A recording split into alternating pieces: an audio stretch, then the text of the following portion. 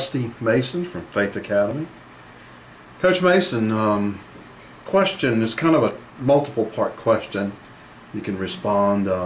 Curious how many seniors you have on the team in terms of maturity, and the kind of thing that sparked the question is, I know when Malik spoke just a few minutes ago, he's a very, very mature young man for somebody just starting their senior year in high school. So I'd kind of like to get your response to all that. Yes, sir. We've got 12 total seniors on our football team. Obviously, you know, it's not a overwhelming amount number-wise, but they're in those kids is a great maturity. Now, this obviously, you know, this I've been doing coaching, I guess, going into 19 years. It's probably the most mature group of guys that I've, and some of the best leaders that I've had a part of, you know, a small part of. So I think that goes with saying, you know, that kind of dictates the success of your program. And I think, you know, for us, you know, we're counting on that leadership to help us make that jump to where we want to go next year. Certainly Malik is a huge part of that.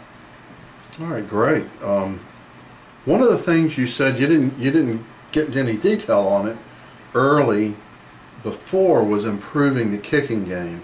Now, as a longtime observer of high school football, the thing that I've noticed is teams that are successful have a good kicking game in both aspects of kicking. So what are you guys, your comment on that, and what are you guys doing in your kicking game? Yes, sir, that's a great question. We've hired a guy.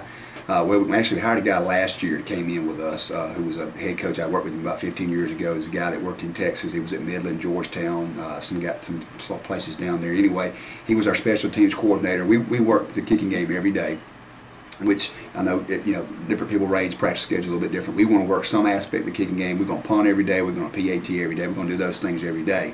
We've got a guy back that averaged 42 yards a punt. You know, down the stretch, he made some huge kicks for us. We work that aspect every time we come into session in the summer. We've got a full-time special teams coordinator that's with us, and so I think for us, we realize the importance of, you know, of the kicking game. Now we've got to, you know, translate that over and make improvement there. And I think down the stretch we did that last year. But for us, it's a huge part of the game.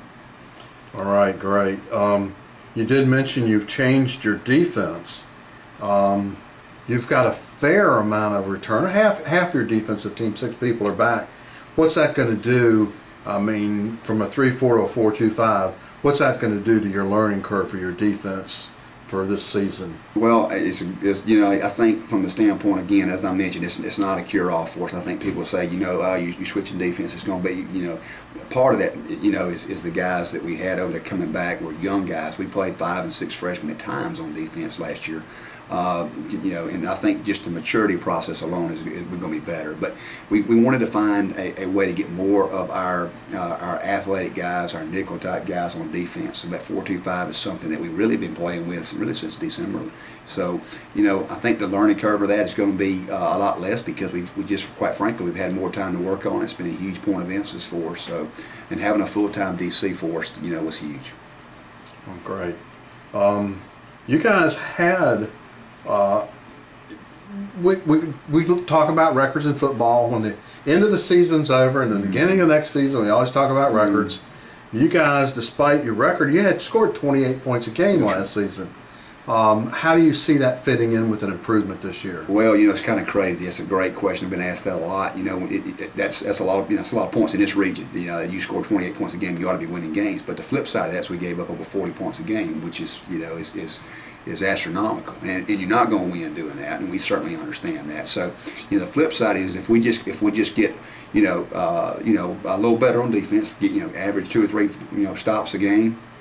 You know, certainly I say that without being comical. You know, we shot ourselves in the foot with various things, giving up explosion plays. So you would expect us, with our guys coming back, we were young on offense last year. You would expect us to be better, and with some improvements on defense, I really think we can certainly double what we did last year. Well, that's quite a challenge for the kids, doubling. So looking forward to seeing some of that. One final question. Is Faith switched to AHSAA very recently? I don't remember the exact year.